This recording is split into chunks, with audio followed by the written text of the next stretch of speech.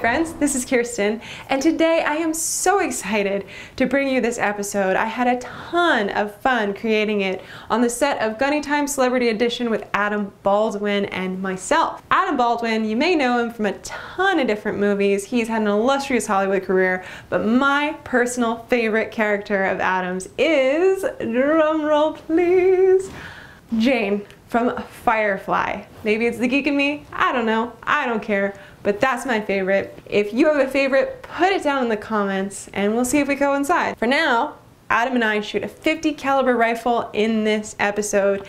It's high impact, high octane, and I hope that you have just as much fun watching this as I did creating it with Adam and the rest of the crew. So, enjoy the show.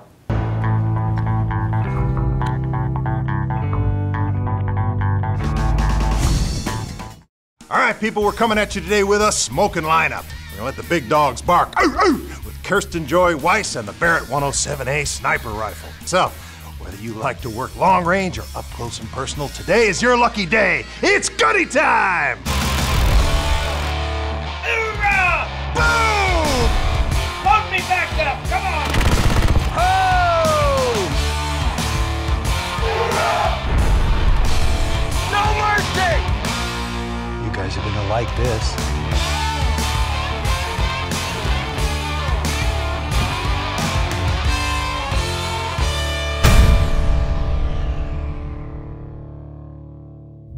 All right, we have a beast this time. This is the Barrett M107A1 50 caliber rifle. It's a heck of a beauty. And to introduce and tell us all about it is a dear friend of the show, Kirsten Joy Weiss, YouTube sensation. Come on in here. Tell us about this bad boy. Yeah, so you're right, it's the Barrett M107A1 and it shoots the 50 BMG. It is gonna kick like a mule. A 50 BMG, is that what you got there? Yep, right here. What is it about that round that makes it so impressive? That's huge.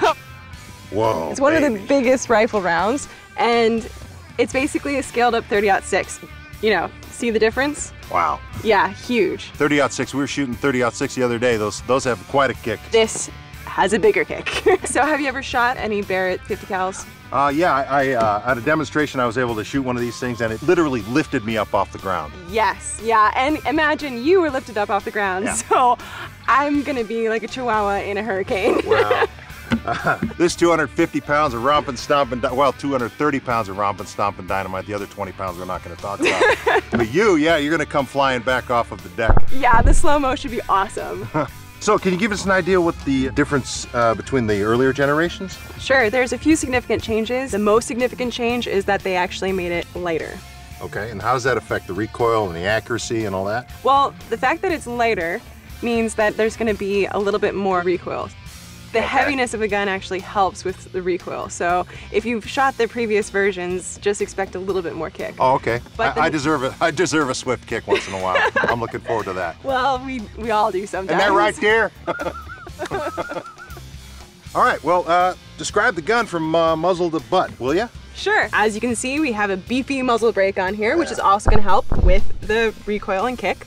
It's also suppressor ready, so that was one of the changes they made. Oh. So suppressors do not make a gun quiet. It's not a silencer? It's not like in Hollywood where it's The just 50 like caliber silencer. No. Yeah, no, it's a suppressor. It just helps, you know, your ears not to be burst into flames. Let's talk magazine capacity. So, mag capacity is 10 rounds. 10 rounds? And then you can have one in the chamber, so a total capacity of 11. And then you have the pick rail to put on any accessories, scopes. Obviously, this is a quick detach. I don't think that scope is gonna hold up to this 50 cal though, to be honest. But it has iron sights as backup? Yeah, so these iron sights flip up here and back there. So I may actually get to learn about a little Kentucky windage today. Absolutely, and that's the thing too. If we shoot these iron sights today, I'm pretty excited about it because not a lot of people shoot 50 cals with iron sights. So I think it'll be fun. Also a bipod, which obviously is heavy duty to handle this 50 cal. Then you have the monopod on the back just for stability because often this is shot prone. It gives a little bit of variation for if you're shooting in the desert and the ground is not even. I like to call the desert free America. I agree. How far you think you can shoot with this? Barrett says 2,000 yards, but the actual just range of this, 8,000. 8,000 yards. So if I point it up in the air, it's gonna travel on a Just artillery. what's that math word? Parabola? Way out 8,000 yards and just come down with a little poof, right? Yeah, well, if you're lucky enough to hit something, it's gonna take it out.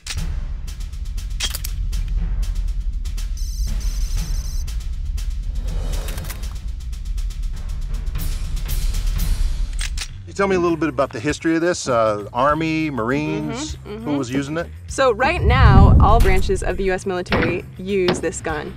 And it's also used in a lot of countries around the world. Ronnie Barrett designed the 50 caliber rifle in 1982, and it was the M82 originally. Okay. So the M82 and the M107 were developed throughout time, and then basically this version was created in 2011, M107A1. It is their newest model.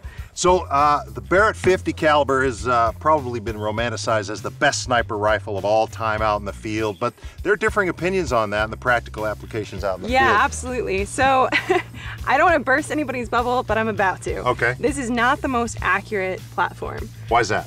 The previous version, reports say about 3 to 4 MOA, which is about 3 to 4 inches at 100 yards, 30 to 40 inches at 1,000. Okay, whoa, slow back. MOA, explain that to me as if I'm a child, because I'm experienced, but I'm not an expert. Sure, no problem. It's minute of angle, it's roughly 1 inch at 100 yards. If it's 1 inch, it's 1 MOA. Oh, so at close range you get and the further out you go, the more expanding grouping you're gonna get. Got it. So you can have like a 10-inch group at 1,000, it's still a 1 MOA gun. Okay, and the 50 cal compared to say what, 308? Well, all this depends on a gun. I think that snipers that are going after actual personnel and want specifically good guns, they probably want a less than 1 MOA gun, or ideally a quarter to a half MOA. For those headshots. That's what I want. Eye shots. You want it just done. Yeah, play Misty for me, right? There you go. What's the practical application of this in the field?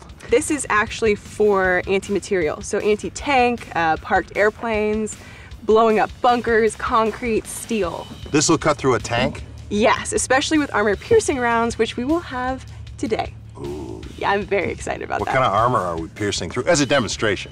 I believe we're shooting thick steel plates. We got some steel plates back there? 1-inch plate. We got some 1-inch plates. It's gonna cut through that like butter. I think it is. All right, Kirsten, what do you say we go shoot this big beast? Heck yeah. Let's go. All right, you might want to go grab some snacks or something because we're about to put on a show for you. After the break.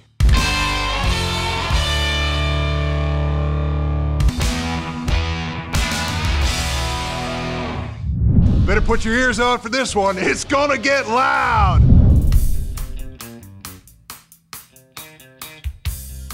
Okay, range time.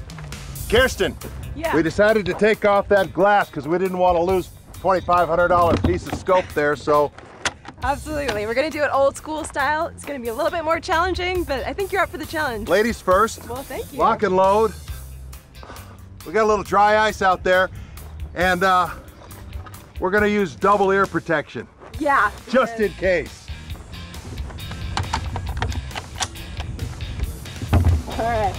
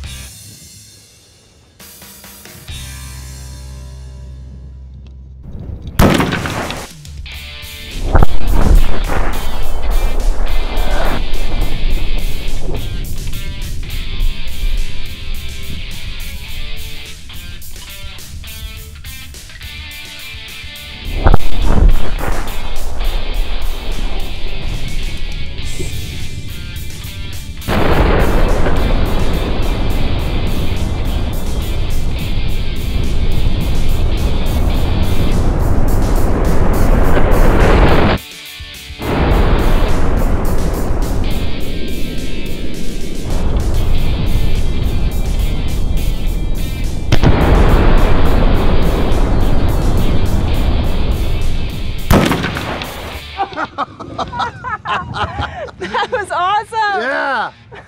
My turn. Job. Yeah! Get it!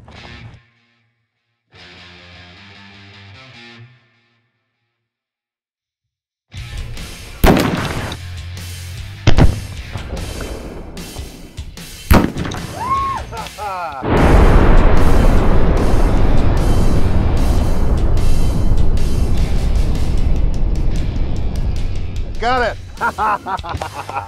Sweet. Work. That was awesome.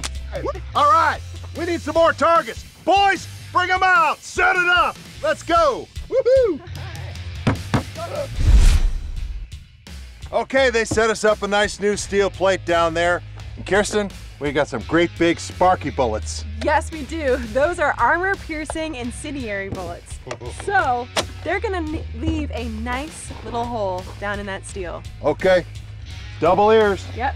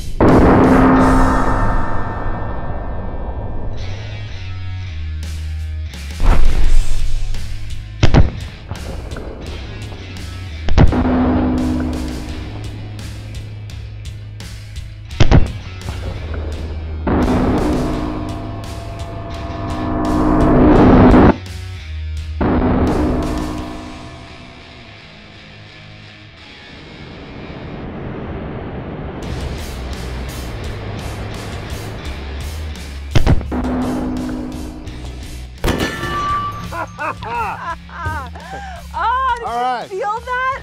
That was amazing. Look what you did. Punched right on through. Nice grouping. You want to turn? I would love a turn. Why don't you finish off those rounds? Go on. All right.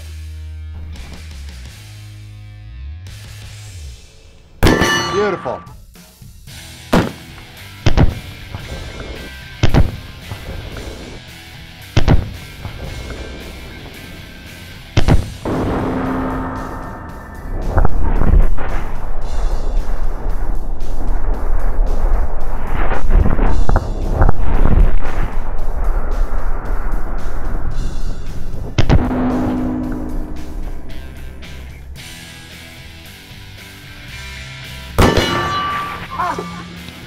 Boom! That was fantastic. Beautiful. Yeah. Beautiful. All right, we got a special target coming for you guys. Uh-oh, Kirsten. Looks like there's some kind of oogly googly monster down there with a woman in his teeth. She's a damsel in distress. We better save her. Yeah.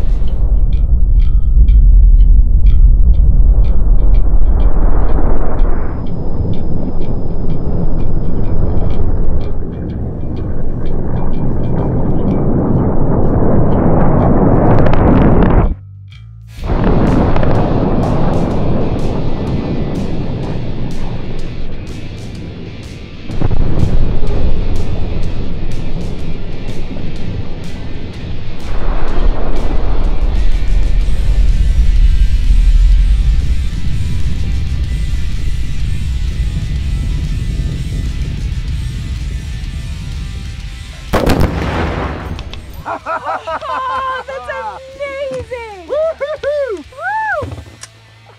God bless the red, white, and blue. Red, white, and blue forever. Kirsten, as always, pleasure. Thank you for showing us that Barrett beast. You are absolutely welcome, Adam. Thanks for having me on the show. Oh, that 50 was thumping, long range devastation.